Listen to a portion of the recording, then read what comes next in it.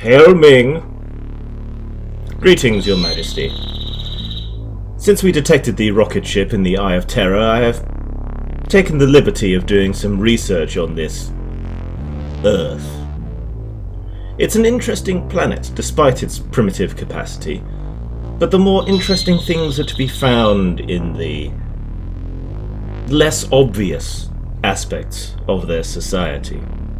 Their military, their geopolitics, and so on are all fairly normal, but it is where the battles between themselves are the most petty that one finds the most interesting aspects. As such, I've been investigating a thing they call role-playing. This is where a group of them gather together to pretend to be something that they're not unlike rebels within our own system, gathering together in basements, hiding away from our surveillance and pretending to be free. Most amusing. But here we find their petty battles and their strange politics to be almost at their greatest height, and it is here that we may perhaps learn some interesting tools to continue the subjugation of our own people.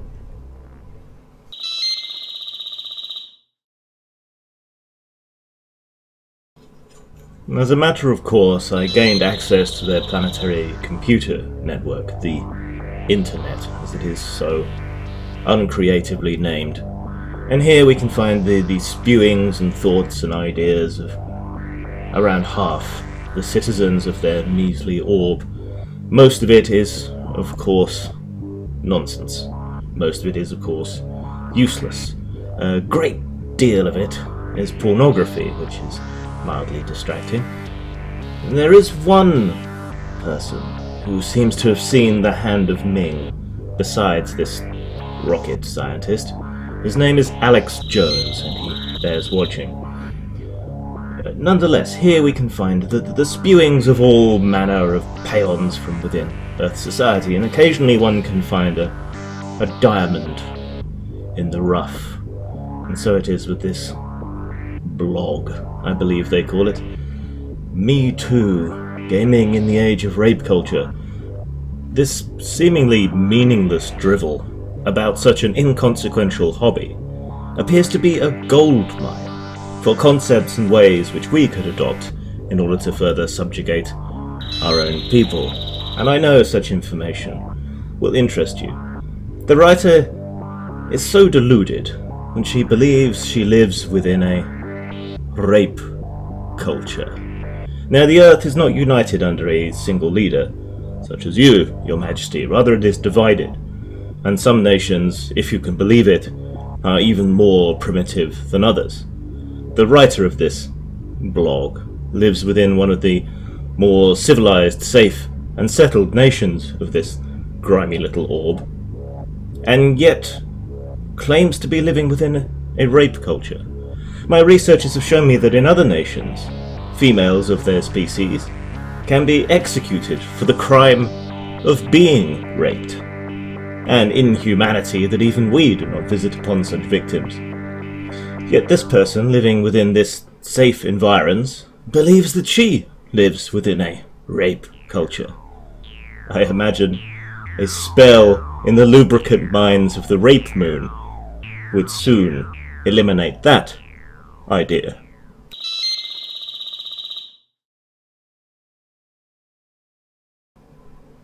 I must warn you, Your Majesty, that many of these concepts are hard to grasp and are even rather counterintuitive. It even took me some time, even with my devious intellect, to understand quite what was happening here, and while your own intellect is much more vast, perhaps with a little forewarning you will understand more quickly and more completely. But these ways of subjugating, controlling and dominating the populace masquerade as being liberating, as being freeing, as being, what's the term, liberal, all the while, and this is the beauty of it, being dictatorial, being controlling, and being authoritarian. Now this point in particular that this person makes is particularly interesting. It's maybe a hard concept to grasp, but on this world they have a thing called courts. Justice, not for show trials as we do, not as an entertainment for the masses, but in a genuine pursuit of the truth in cases of criminality or accusations. This would be a tremendous inconvenience to us in cases of treason, having to prove a case. Surely my word is good enough. But here on Earth the standard procedure is for them to gather together a group of people to present evidence and to see who is persuaded in what way and by how much, and the whole thing is rather tedious and bureaucratic in a way we would never tolerate. But they have found a way to bypass this. In the court of public opinion, in the mind of the mob, a mere accusation is enough to convict someone. And while they may not be executed, and that's a crying shame, their lives can be destroyed in a way in which even the courts that they have may not apply. The court's punishments are not particularly severe, perhaps a monetary removal, perhaps a blot on their record, the removal of certain rights. But in the court of public opinion, they can be brought so low as they may commit suicide or never leave their homes. By presenting this as the idea of believing the victim, they are able to make so little as a short 140 character missive enough to get someone fired, to get them kicked out of their home, lose their opportunities, their money, their friends, everything, all on the back of a completely unsubstantiated accusation, much as we use, relying on our authority. Whereas here, they use the authority of the mob. Perhaps a few well-placed agents in our own society, presenting these kind of ideas as a method of egalitarianism or some such, can get the rebels to end up accusing each other and turning upon each other, as appears to be happening on Earth.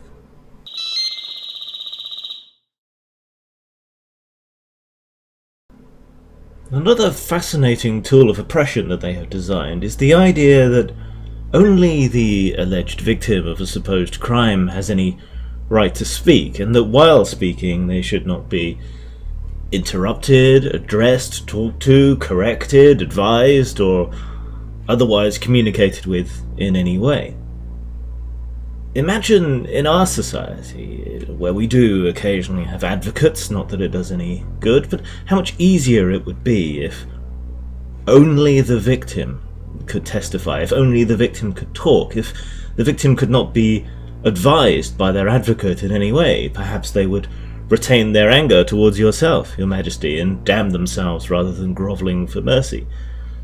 An interesting concept that may allow us to do more spectacular and painful executions. But here, on Earth, here we find them denying themselves backing and advice and expertise. After all, it is rather rare that an advocate is the victim of such a crime. And other people may perhaps pick holes in their arguments, their claims, whatever else, allowing them to strengthen their claim. But no, they deny that to themselves. This may seem self-defeating, but it renders more authority to the mob, and takes authority away from reason and evidence. So while it may appear to be self-defeating, it rather strengthens the whole hysterical edifice of this point and condemn culture that they have created. Something else that may be useful to ourselves.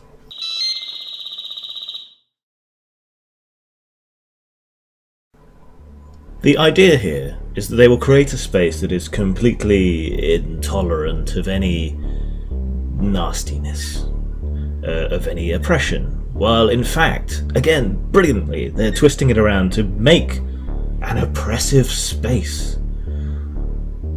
In an atmosphere like this, where accusation and counter-accusation can be flung, where nobody is entirely sure what is offensive and what isn't, the default is timidity.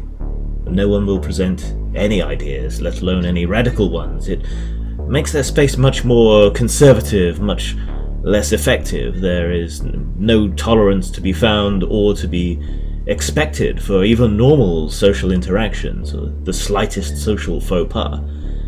This is paralyzing to such groups, and if we could introduce such concepts within our own small and insignificant rebellions, it would render them most ineffective.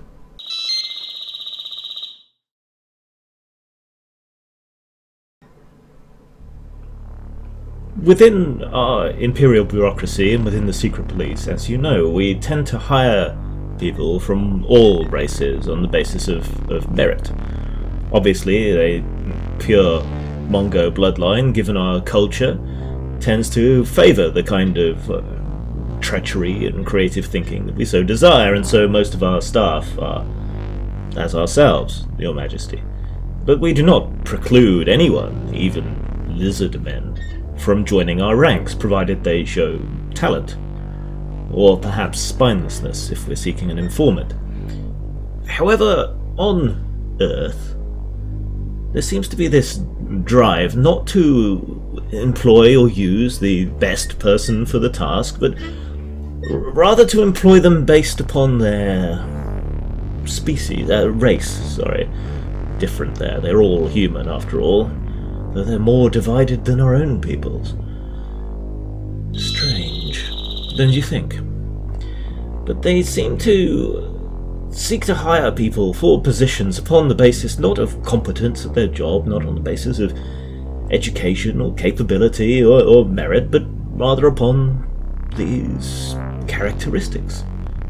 It doesn't seem to make any sense to me, but if we could introduce this idea again onto the moons of Mongo and the various subjugated peoples that we have, into the rebellions and so on, I believe we could slash their effectiveness by half.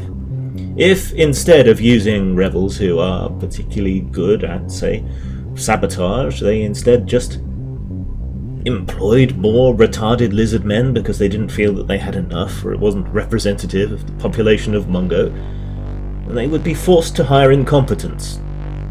They would be forced to recruit incompetence, and as such more and more of their schemes and plots against Your Majesty, much as I have done a brilliant job in diffusing them, even more of them would fail, and this could only be a good thing.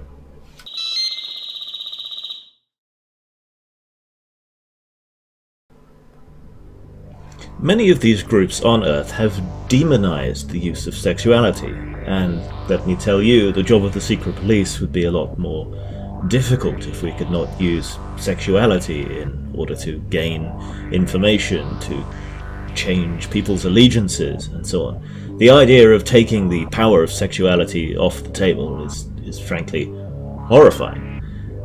But they seem to regard it as being a symbol of female weakness rather than of female strength. This is, of course, absurd. Your own daughter uses her sexuality in an incredibly powerful way to get whatever she wants, whether you grant it to her or not. And I have another report on that for you, I'm afraid, Your Majesty. Still, taking sexuality off the table has a further deleterious effect, further than effectiveness, in that it's severely damaging to morale. It's not the only thing they do that damages morale. They regard most humour, it seems, as being tasteless, disgusting, gross, I believe the term is. And they seem to think it's somehow a tool for subjugating people rather than a joke that should not be taken seriously. But again, if we can introduce this concept, this set of ideas into the rebels, it will help destroy their morale, make them even less effective, all the while thinking that they're being fair and liberating and progressive. That's the beauty of all of these ideas. They masquerade as the very freedom that they're fighting for, while rendering them less effective and putting them into an atmosphere even more authoritarian than your own rule, Your Majesty.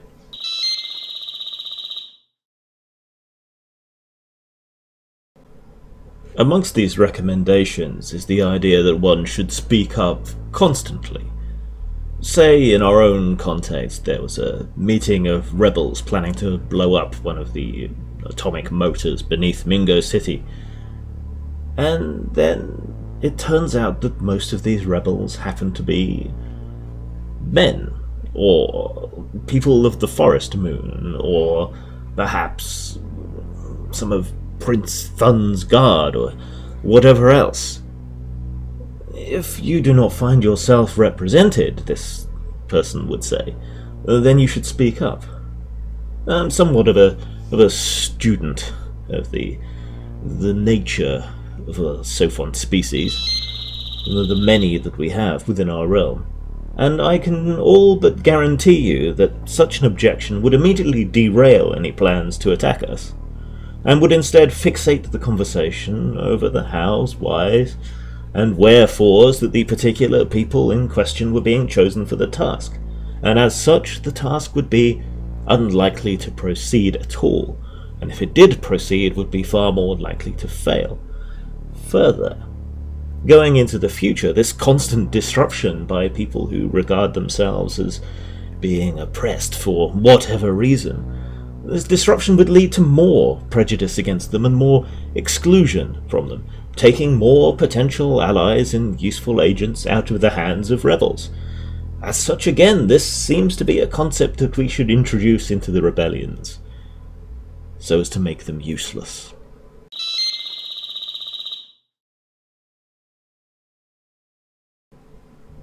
I could go on, Your Majesty. There are other examples, and if you so wish, I can go into further detail. But I believe I've presented enough examples of how this works.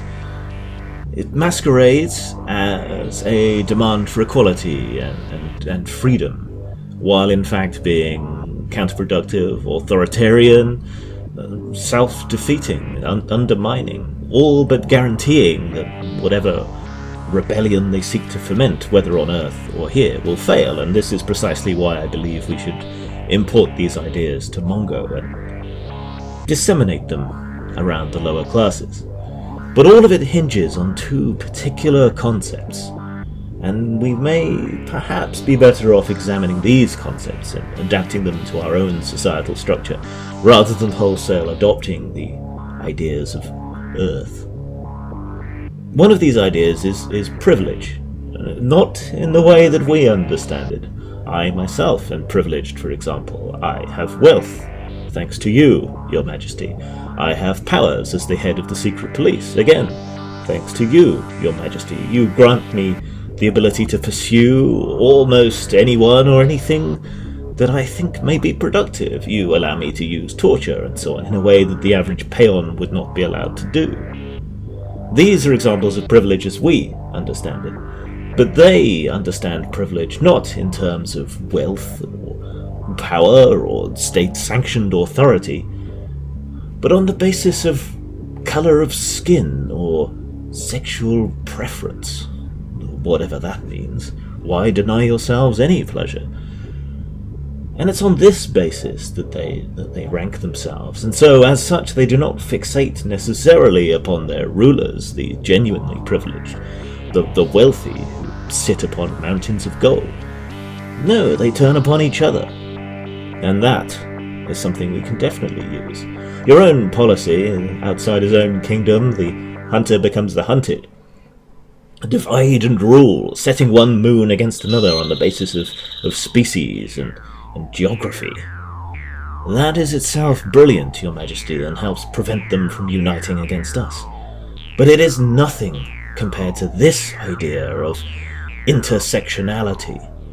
The idea there is supposedly that one should examine the oppression that peoples face as a whole.